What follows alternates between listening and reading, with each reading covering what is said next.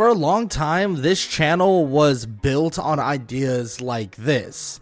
Yes, don't get me wrong, I know probably a couple years ago I wouldn't have been talking about Sukuna himself, but what I mean by that is these fan-fiction-y ideas, or these really like crazy crossover ideas with different animes, has always had a special place in my heart. So that's why today we'll be talking about a more fan-fiction-y what if, and that would be what if Tanjiro was the reincarnation of Sukuna. Yes, some of you will probably immediately say and type in the comment section angry about this because, oh, Sukuna's not dead and this and that, and that's completely fine. But back in the day, we used to do quite a few fan fictions like this, or ideas like this, so I decided, why not, let's bring it to Tanjiro himself, and let's talk about what would have happened if he was the reincarnation of Sukuna, and basically what he would acquire because of this. Now, for starters, we would have a Tanjiro that is drastically stronger than the original version of Tanjiro, that is, well, in the very beginning. We know Sukuna is an absolute master strategist, an amazing manipulator, has immense knowledge, even if that is of sorcery, but obviously he has immense knowledge of vast other things as well, because of how long he lived. And on top of that, he has just immense strength, immense speed, reflexes, and such. Now, with that said, I won't be necessarily bringing cursed energy and all of that into this world. What I'm going to be doing is kind of taking a page out of what a lot of people do with reincarnations and kind of give them kind of abilities slash kind of inspiration from the past reincarnation, not necessarily give them the one-for-one powers of these characters. I mean, you could even look at more or less Avatar: The Last Airbender. I mean, he doesn't necessarily have the one specific powers of all of the reincarnations. I mean, they literally will have a different starting element every single time. So that's kind of where we're going to be taking this in regards of Tanjiro being the reincarnation of Sukuna. Now, if we're talking about the very beginning of Demon Slayer, the very beginning of Demon Slayer is going to be very simple. I mean, we're talking about someone who will most likely still watch his family pass away, unfortunately, or kind of come across his family that has passed away. Now, with that said, he would come back to his sister Nezuko, and I feel like this version of Tanjiro would have a greater understanding of what's happening and what's occurring, and that his sister is a demon. In terms of the fight against Nezuko, it would be far easier in terms of him being able to fend her off, because he already has superhuman-like strength, and also insane speed, and also reflexes. Now, when I'm talking about insane, I know that's not necessarily a quantifiable kind of description, but at the same time, it's more or less me telling you that his speed, his reflexes, and also his strength are all superhuman. Maybe not to the length of a full-powered Sukuna or anything like that, because, I mean, this is a version of Tanjiro who has not trained and has not worked hard at all so far. But in terms of human-level strength, he is definitely higher on that scale, and this is a just awakened demon Nezuko, so I could see him being able to fend her off relatively easily, and he actually fends her off just based on his hand-to-hand combat for a great deal of time. Eventually, Giyu Tomioka would arrive, and this would make it so Giyu would go for the killing blow on Nezuko, but Tanjiro would look to actually strike with Giyu with his hand-to-hand combat skills, and he's a very gifted hand-to-hand combat user because of being the reincarnation of Sukuna. Now, he's not elite at it, he's very skilled because he's kind of like a prodigy at this point, but he's able to at least get the kind of upper hand on Giyu for the time being, stopping him from killing Nezuko, and then eventually explaining what he sees from Nezuko, and Nezuko showing that she has human kind of reactions in terms of his own or her own brother. So this would actually allow Giyu Tomioka to decide, okay, I'm going to allow Nezuko to basically live, and this is when he sends them off to Urokodaki. Now, with Tanjiro and Nezuko now meeting Urokodaki and fighting the Temple Demon doesn't necessarily even stand a chance, but Tanjiro also doesn't have a way of actually killing him. So that's kind of just a big stalemate, just like normal, but this time around, Tanjiro isn't anywhere near as hurt or doesn't even really get touched by the Temple Demon by any means, and with the help of Nezuko, it makes it a very easy fight. Now, the training with Urokodaki is where things begin to change drastically, because this is when the immense strength, the reflexes, the speed, the insane hand-to-hand combat prowess that he has, the master strategist, and all of this knowledge that Tanjiro basically would have would begin to come into play. And his skill with a sword would be immensely increased because of these out of nowhere and seemingly inhuman like abilities that would appear. He would be capable of basically being able to cut through things at long range, both close and long range, obviously using cleave, and he would be able to use something known as dismantle, basically using cleave and dismantle as a way of basically swordsmanship. And it basically is based around the adjustment of attack power, and normally it is based around the enemy's cursed energy level and the toughness to cut them down in one swoop. But this version is more or less the toughness of skin of demons and or other opponents. So this would definitely benefit him, cleave and dismantle, giving him the ability to strike from long range as well. And all of these things would massively help Tanjiro, and he'll gain more and more abilities as they go along, as long as they fit the quote-unquote world or the situation at hand, because obviously he doesn't have cursed energy, and you could argue maybe, oh, we can give him reverse curse technique, allowing him to more or less regenerate, but that's not necessarily what we're going to do. We're going to give him a slight version of it that allows him to regenerate passively, but other than that, he's not going to have anything to the level of a full-on reverse curse technique. Now, with that said, Tanjiro would finish his training with Urokodaki, even training with the spirits of Sabito and Makomo, and these spirits, or these basically training partners that he'll have, more or less show that Tanjiro is levels above even them, or really a lot of people that he's going to face very soon. I mean, Tanjiro is a basic prodigy, a master of hand-to-hand combat, and this would trickle down to his use of swordsmanship. You could even make the argument that maybe he swaps out his sword for something more practical for himself in terms of his hand-to-hand combat, maybe some sort of claw-like things, or maybe some sort of Nichiren sharp-edged brass knuckles.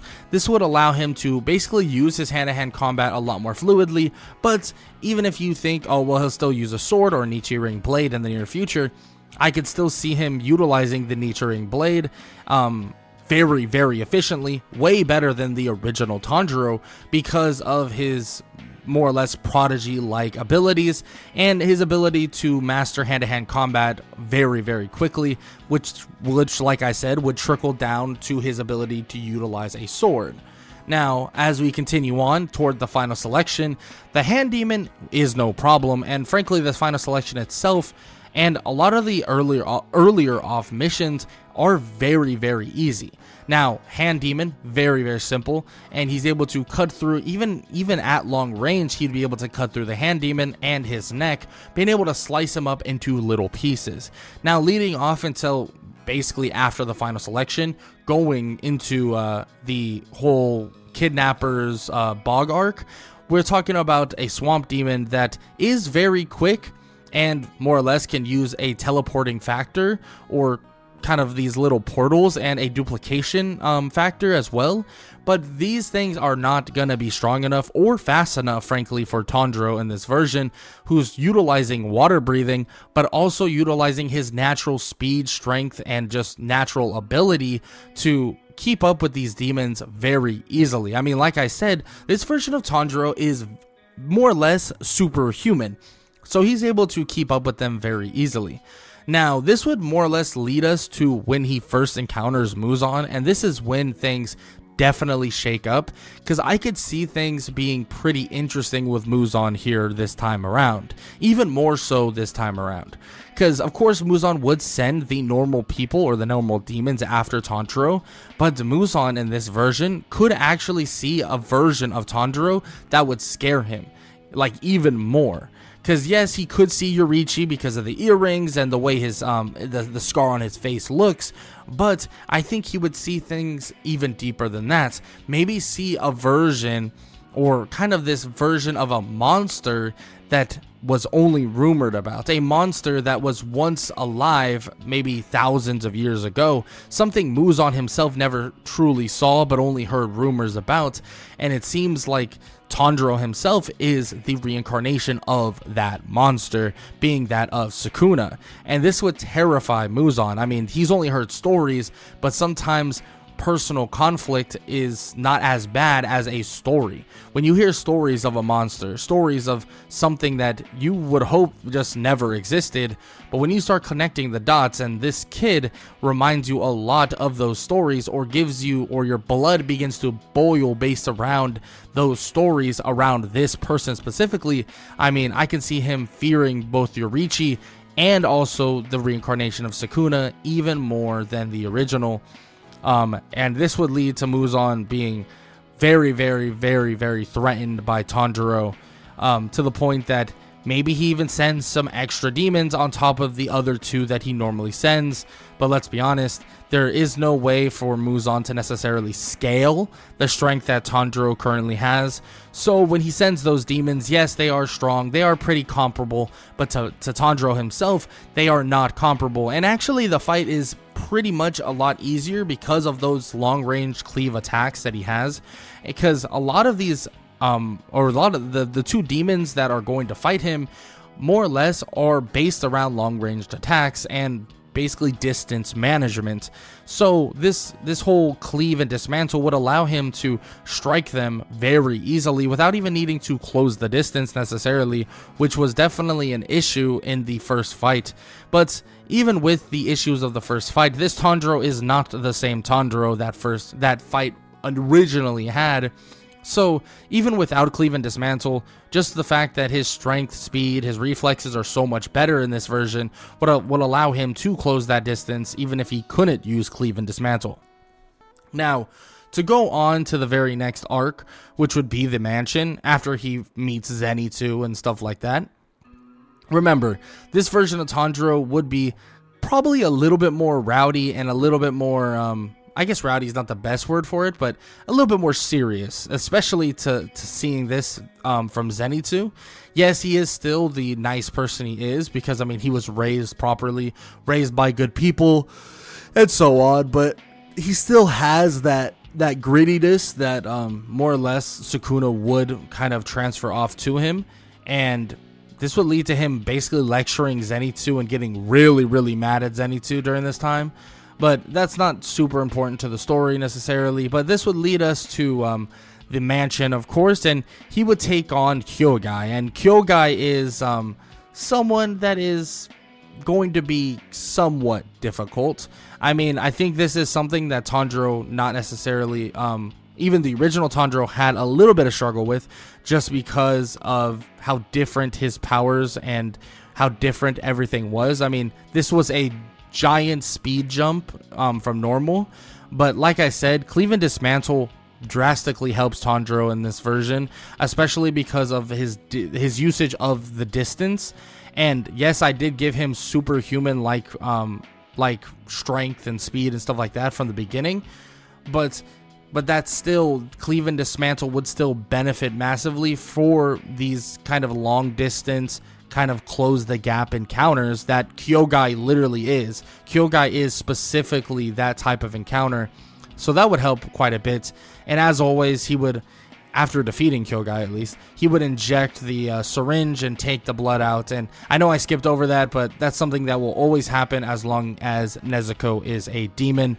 And throughout this time, I mean, or throughout the whole mansion arc, it's a very simple arc, especially when we go outside and Inosuke actually takes on Tanjiro, which they would actually throw hands, like actual fists, and I'm gonna be honest, Inosuke would get beat senseless like a drum if he tries to throw hands with this version of Tanjiro, because this version of Tanjiro is so skilled at hand-to-hand combat, way better than the brutish kind of like unorthodox style that Inosuke would present, and it would be very easy for Tanjiro to take someone out like that. He just wouldn't necessarily even stand a chance. Now, to continue on, they all three eventually go on a journey together, get some rest, and then head off to more or less take on Rui. Now, this is where things are normally pretty challenging, because Rui has a giant group of people, and Tanjiro, you could make the argument that he's not as informed in terms of basically demons and such. But he would have a pretty decent time taking on some of these things, just because he probably would be able to slice through the strings that are attached to the demon slayers, and also slice through the neck of the father demon. Now, this would more or less being able to defeat the father demon, and also be able to defeat some of these other demons that he normally doesn't take on in the first place, would give them a chance, or give them a better chance against Rui. But the fact is, Tanjiro's abilities, like at face value, are pretty damn strong, and his ability to, like I said, cleave and dismantle would allow him to more or less strike Rui down very, very quickly. Not defeating him, but strike him down to keep him at bay from actually utilizing the closing distance that Rui wants to get to with his own blood demon art, right? But this would obviously kind of stretch the boundary of how strong Tanjiro truly is in this version. Like I said, I did scale him down quite a bit. Like, we're not just giving him cursed energy and so on. That would be crazy how strong he would be. But you'll see how OP he quickly gets, especially after this fight. But I will say Rui would put up quite a good fight, but the good part is he would have Inosuke and Nezuko helping him in this regard, because Inosuke isn't completely knocked out and completely out of commission, and he has Nezuko on top of that. It would make the fight a little bit more comparable. We know normally Nezuko and Tanjiro together, they ended up losing in a technical sense, and they would definitely win. But I could see Tanjiro actually being hurt in this regard. I mean, he would not go unscathed. So in this version, he actually would need the rehabilitation arc. I can see maybe him taking quite a few kind of cuts and quite a few, like, you know, actual puncture wounds throughout this time, because at the end of the day, he might be a little bit, or like a good little bit faster and stuff like that. But Rui would also start a lot quicker, and we know that he really needed the transfer into sun breathing to truly help against Rui. And once he does that, he'll definitely be able to take Rui down. But this is the first time he'll actually be able to show off his ability to actually slightly regenerate, which would always be a beneficial action. And they all three would eventually defeat Rui, which would be an impressive feat, especially when Giyu just arrives after the fight is finished.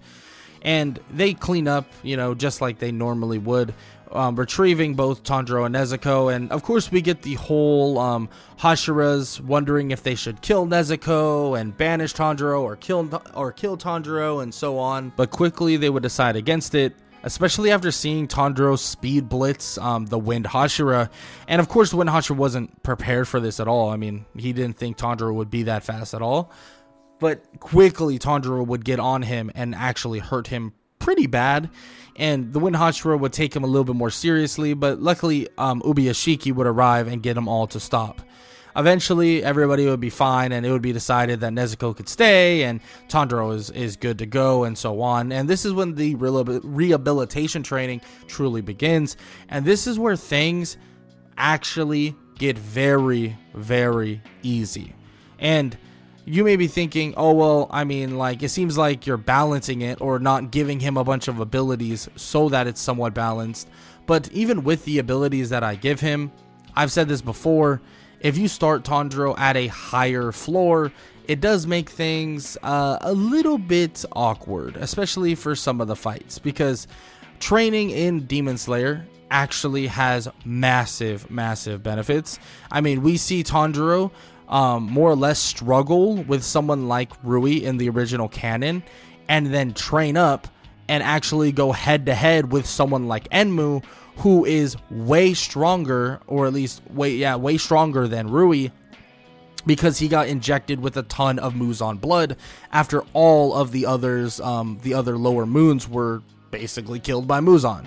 And this Enmu is a pretty strong foe, and yes, you could make the argument that he did spread out his blood throughout the whole train, and yes, that's kind of in the same boat of what Rui did with his family, but Enmu was still very powerful, and this version of Enmu would not stand a chance against this version of Tanjiro, because after the training, the real rehabilitation training, he would learn concentration breathing constant, giving him an extra layer to his regeneration, because of, you know, when you breathe a certain way, that you can actually kind of heal up, or basically seal wounds and so on.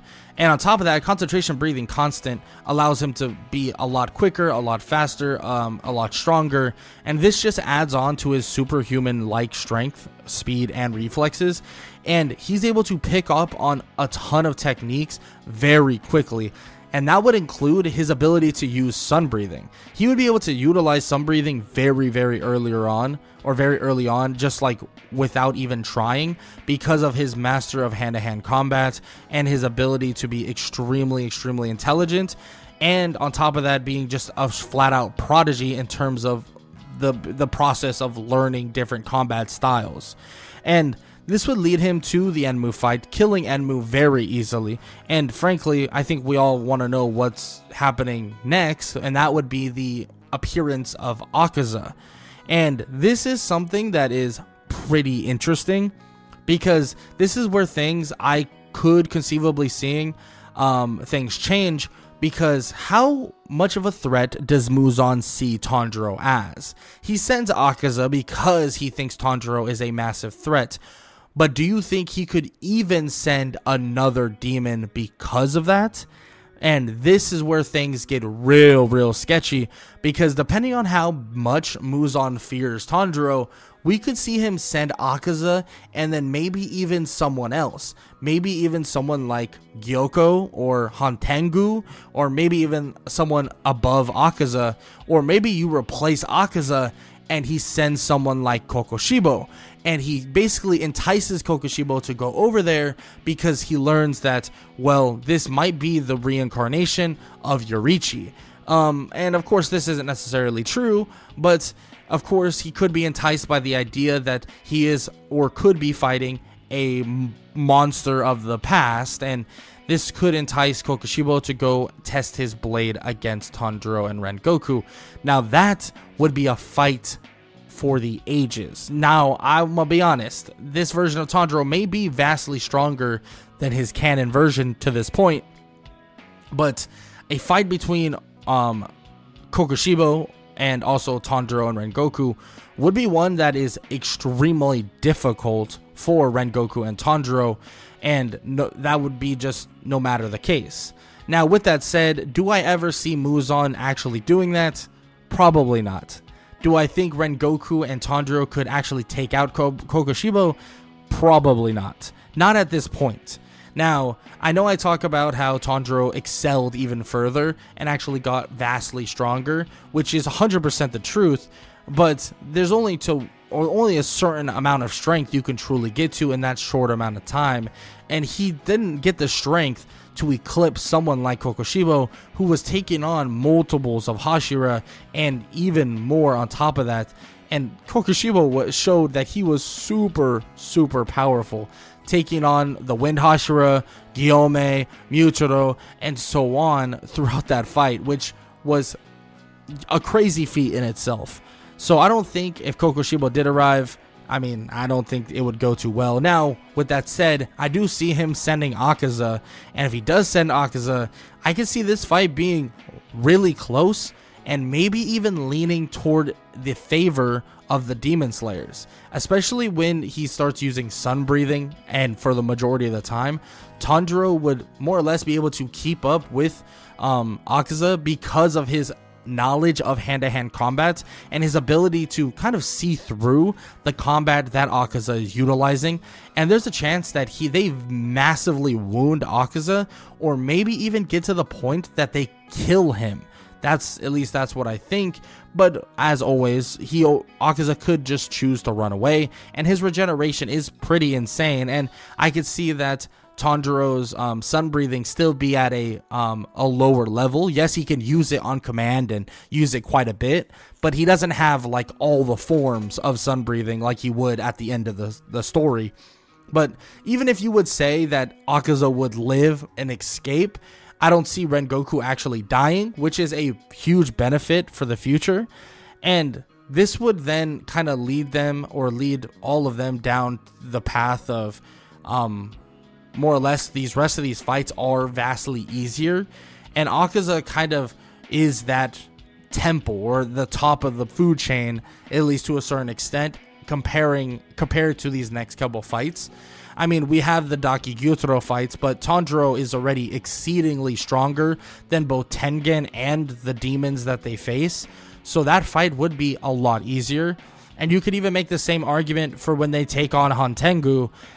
We know that Muchiro took on Gyoko on his own, so that wouldn't change at all. I mean, Tanjiro would still easily awaken the Demon Slayer mark, even though he isn't necessarily threatened by anything.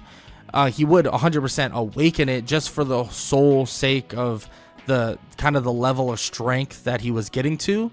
And in turn, Mushiro could still beat Gyoko. And in turn, when they face Hantengu, basically in a group with Genya, Nezuko, Tanjiro, and Mitsuri, that fight is vastly easier. And I think most of you are wondering, I mean, how would this affect the Infinity Castle? But before we can even talk about the Infinity Castle, we have to talk about the Hashira training arc, which is where we'll see Tanjiro's strength completely peak because of how much training they get and how drastically beneficial that training is. This would lead them to easily be able to 2v1 Akaza, and Tanjiro may even have the chance to help the other people that are there, maybe even helping with Doma, or maybe even helping with Kokushibo. And his strength would be absolutely off the charts to this point, because like I said, with proper training, especially with the proper people, you can see him maybe even awaken even more powers that lay dormant based on him being the reincarnation of Muzan, maybe actually acquiring some techniques that Muzan himself would acquire from other people, kind of like the Dimensional Slash or stuff like that. Some of the more powerful things that Sukuna has more or less within his arsenal. And yes, I could see the end of this going exactly, or not exactly, but in the favor of the Demon Slayers. I think that throughout the entire story, there would be no doubt on that regard, because I mean, Tanjiro would easily be able to more or less defeat Muzan with the help of the other Demon Slayers, with everybody awakening their Demon Slayer marks. And if he's able to help against Kokushibo or Doma, we're also dealing with a lot healthier and maybe even some other Demon Slayers still being alive. And, you know, because we do get a couple people that die within this first Infinity Castle arc, and the sunrise, or the countdown to the sunrise, would be where everybody would be somewhat healthy enough to then now take on Muzan, especially a Muzan that is dwindling because of the cure that is within him, leading them to more or less the defeat of Muzan Kibutsuchi. With all that said, I hope you all enjoyed the video. That is the end of What If Tanjiro Was the Reincarnation of Sukuna. If you enjoyed, show some love, leave a like, leave a sub, leave a comment down below. If y'all want to see me actually do like a full-on what if, based like more or less a full-on fan fiction in the future, back how I used to do in the past, make sure to let me know in the comment section below. If enough people say that they want it, I will definitely consider doing it. And yeah, that's all I gotta say. I hope y'all enjoyed the video, and I hope all y'all have an amazing day. Later.